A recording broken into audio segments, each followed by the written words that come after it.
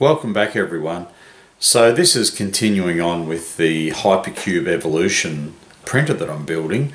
However, I just wanted to separate this a little bit because in looking around the web and just generally at YouTube and just generally searching for information on setting up Marlin 2, there's quite a lot around, but not all of it's that much use. And some of it's confusing, so I separated this out just so that if anyone's searching for setting up Marlin 2, it might be helpful. So in this video I'm really just concentrating on getting the basics set up, so getting the dual Z-axis sorted out with the drivers that I'm using, and I'll come back and concentrate on the specifics down the track. Okay, so let's take a look at the video now.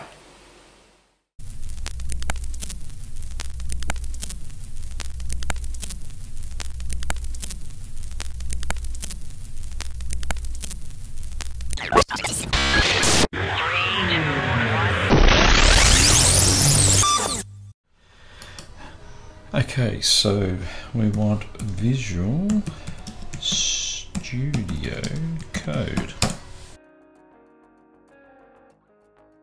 Zip off to that site, and we want to get stable build for Mac. Just let that download.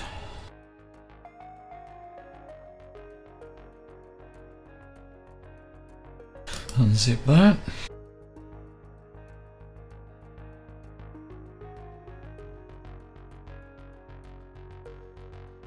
Okay, so on the Mac this just creates an executable, so I'd like to just drag that into applications.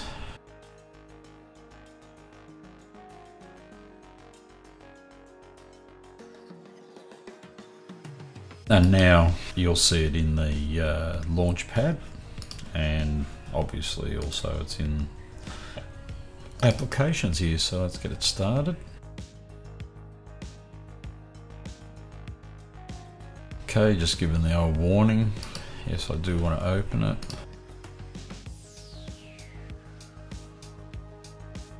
You see it's open here in the dock. I'm going to use it a bit, so I like to just mark it to keep in dock, and here we are, Visual Studio Code. Okay, so now we need to install Platform.io. So basically just look for tools and languages and search on Platform.io. It's the Platform.io IDE we need, so just click on install. This took a little while when I did it on the Windows box.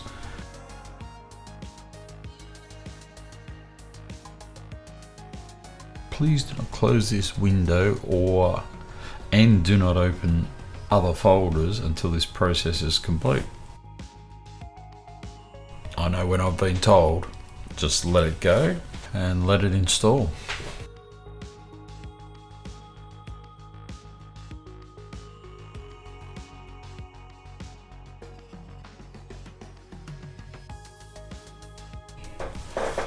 Okay, well there you go. Platform.io has been successfully installed. Please reload window.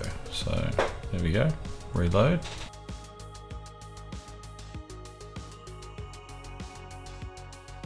It would appear we are good to go. Okay, so the next thing we want to do is to go to Marlin.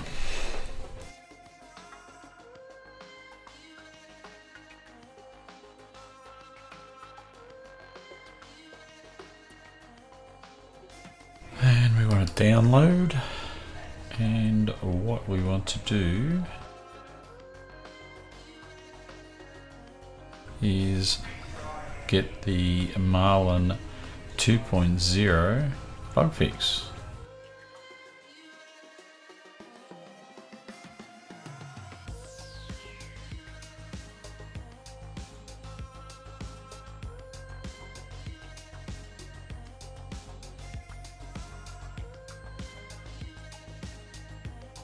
and just unzip that. There we go. I actually like to keep a copy of the version that hasn't been modified yet, just for reference. Okay, so I would recommend putting this somewhere sensible rather than leaving it on the desktop. And if we have a look, as you can see under original, I've got that zip file and I've got the unzipped version in this bug fix location here. Okay, so next what we want to do is open project. We want to navigate to that particular location, active,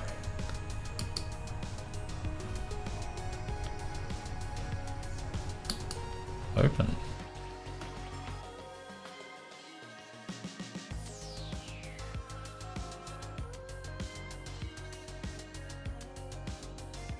Okay, so here we have our Marlin project open and ready to go. Okay, so the other thing that's going to make life a little bit easier in testing this out is if we download and install an application called ProntoFace. So if you just do a search on it, you'll see a top hit will be this print run. Let's go to it, the ProntoFace print run. We want to download, and we want Windows and OS X binaries. And in my case, I'll pick the latest Mac version.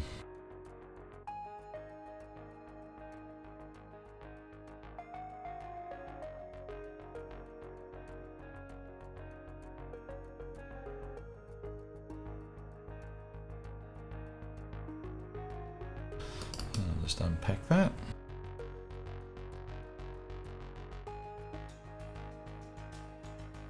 So, as I normally do, things that I'm going to run often, I normally like to just whack them in applications. So let's just drop that in there. Okay, we'll just open. Let's close that. And here we go. ProntoFace is a really handy little utility that allows us to be able to manually query the board and things like that, and send G-code commands to move the steppers and test things out nice and quickly. Okay, so here we are with Marlin installed. Let's get this set up for the Bigtreetech SKR 1.3. I'm using TMC2130 SPI stepper drivers, so it'll be specific to that. Where there are any differences to other drivers, I'll just point it out at that point in time. Okay, so the first thing we need to do is open the Marlin folder and start with configuration.h. So we just scroll down through here and make sure that define serial port is 0. Scroll down a little bit further and we want to uncomment the define for serial port _2, and we just want to make sure that is -1. Go down to the baud rate. We're going to be using 115200, so I just select that and paste that on the baud rate. Next thing we look at is the motherboard.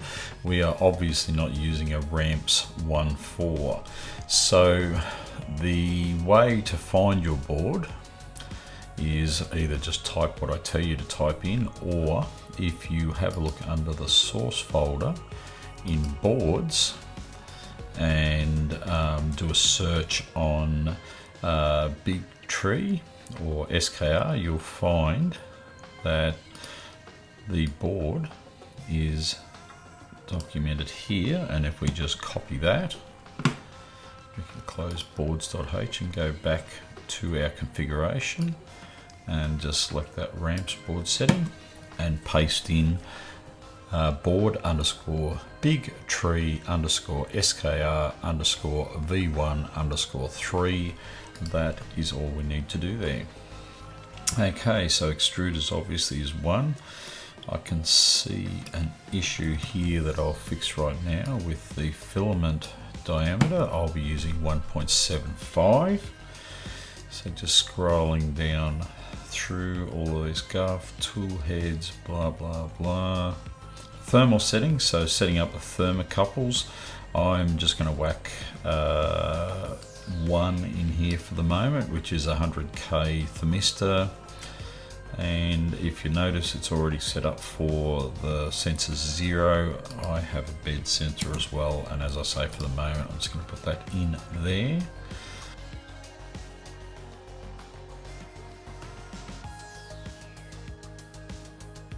Okay, this is important.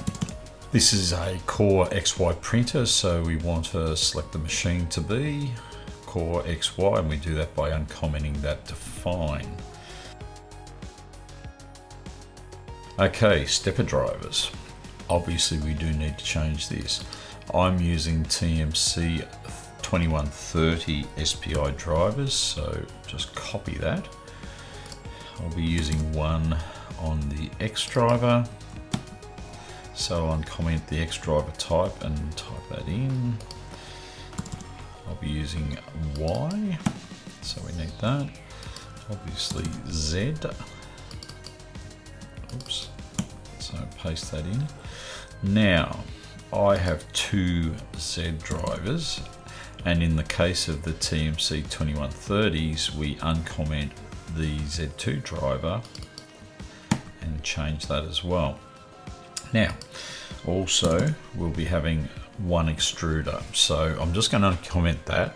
I don't actually have a extra TMC2130 driver for the extruder, so I'm not too sure what I'm going to do about that, whether I'll order another one or whether I'll just use a DRV 8825 that I have sitting around, but I'm just going to leave that as is at this point in time.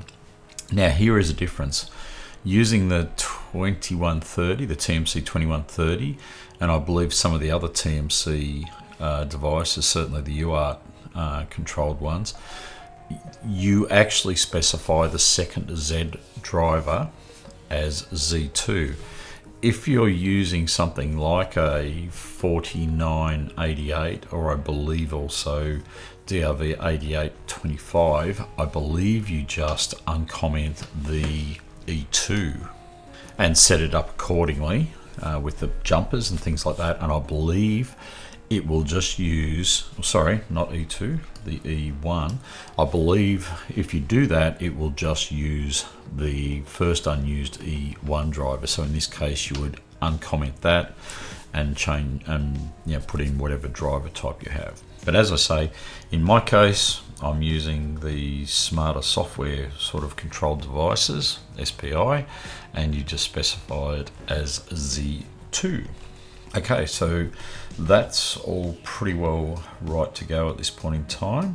What else do we need to change? If we look at the default access steps per unit, I probably will need to change these. I'm not going to worry about it at the moment because we're just testing whether it works or not. However, depending on the micro steps that you select and everything like that, which can on these drivers can be anywhere between 16 and 256, I believe these settings need to be changed. As I say, leaving it as is for the moment, but we'll probably need to come back and have a look at this.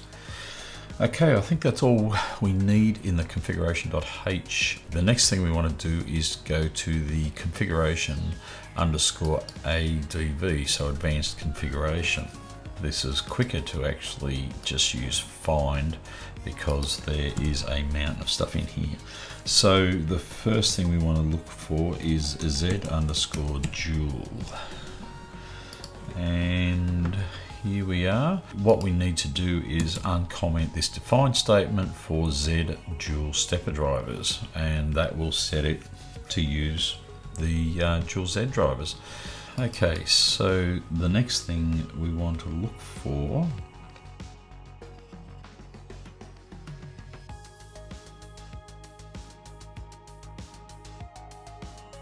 So this is where the stepper drivers are. You can see here we can set the micro steps as well from 16 up to 256. Also just going to leave that here now. We're just trying to get this going to make sure they actually work. So that's good enough for the moment. Also that peak current, that's going to be dependent on the actual stepper motors you're actually using. So we can set what current the drives will want to operate at. Next thing we want to look for is TMC_use. Okay, here we need to uncomment TMC use software SPI, and next we want to look at TMC_debug. Okay, here we've got monitor driver status. We want to uncomment that so that we can actually use these M codes to extract information about the actual drivers. And if we just keep going down there, we will actually also get to another define, which is TMC debug, which we need in there to be able to extract that information as well. So I think that's all we need just to test out the actual drivers and motors and just make sure everything moves okay. There is one other thing we need to do though. If we go to platform.io.ini, you'll see that the default environment is currently set to a mega 18 mega 2560. We are obviously not using that. Okay, and if we just scroll down through here, we will find we are using an ARM Cortex M3, so our environment is LCP 1768. So if we copy that, come back up to the top here and copy that in, all should be well in the world. So that's all we really need to compile this now to do our first test. So if we scroll down here, there's a little tick here which if you mouse over says platform.io build, so we just click on that. This can take quite a bit of time, so it's pretty much just a matter of let it go and wait until it's finished doing its thing.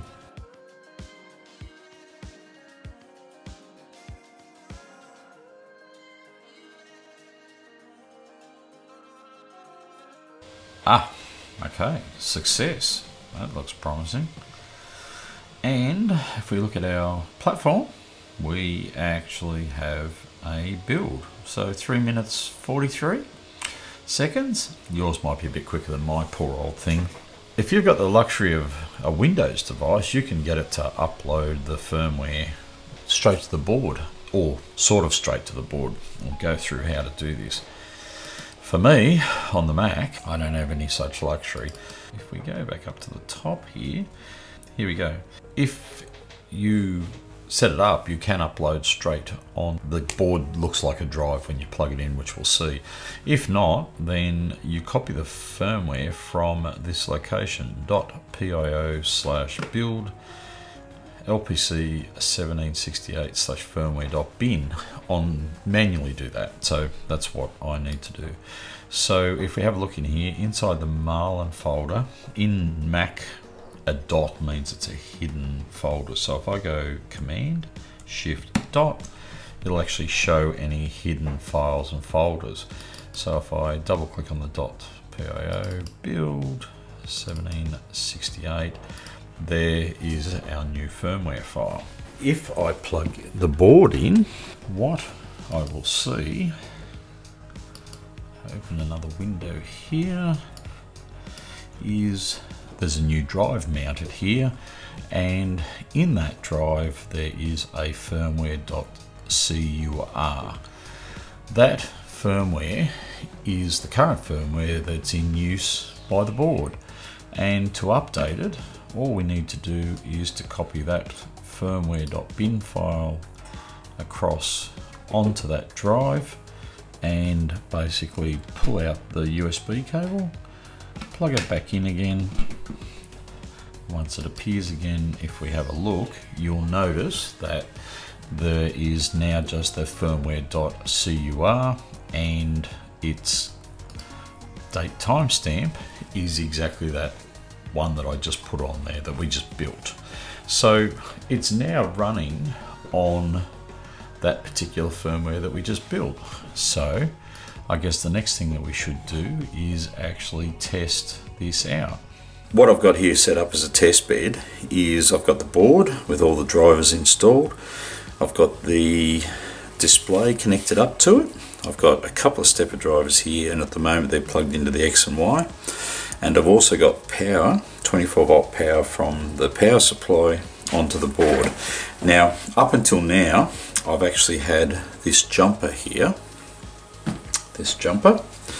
set on the rightmost side, and what that does is actually power the board from the USB. So if I plug it in, you'll see instantly that the board comes up, power light on, and the display and everything, and all is sweet. Now, that's good and well for flashing the firmware on the drive and things like that, but it's not going to actually run the stepper motors. What we need to do is move that jumper to the left side, and what that does,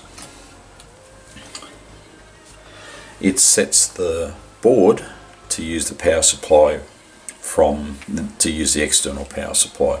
So if we now turn that on, it actually powers up fine. And if I now connect the USB, the computer will be connected to it, and we can use pronto phase for driving these steppers. So that all looks good. So what we'll do here on pronto phase is hit the connect, and you'll see over here it says the printer is now online. And if we use M122, we get a heap of information about the drivers, and right at the bottom here we get messages, X connection, Y connection, Z connection, Z2, all okay. So what we should be able to do now is, if we go over to the controls here, we can actually move the X and the Y and the Z manually using this. So let's just try moving the X, and you'll see that it actually moved. And if I just hit the 100, it will move it further. And as you can see, because it's CoreXY, it actually operates both of them. And if I hit here, it should go back the other way. Sweet. And with Y again, let's give that a try. Good-o. And let's see if we can run it back. Okay, so that all looks okay. So look, what I'll do, I'll just disconnect and power down the power supply, swap those motors over onto the Z, and we'll give that a try.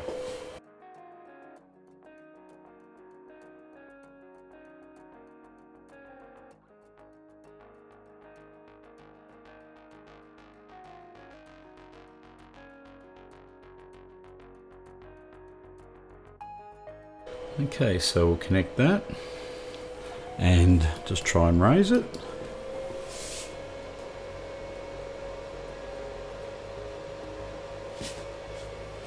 That looks good. And lower.